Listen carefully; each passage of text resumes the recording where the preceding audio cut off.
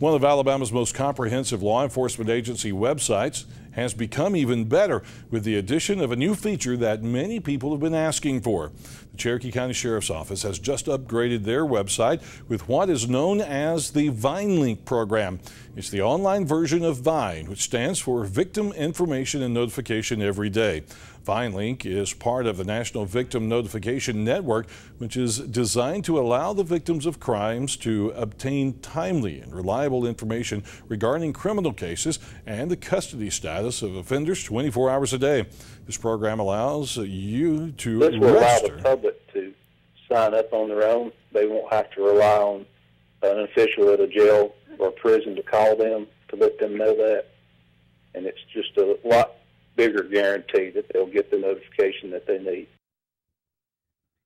The Vine Victim Information link is posted alongside the arrest information of each person arrested and booked at the Cherokee County Detention Center.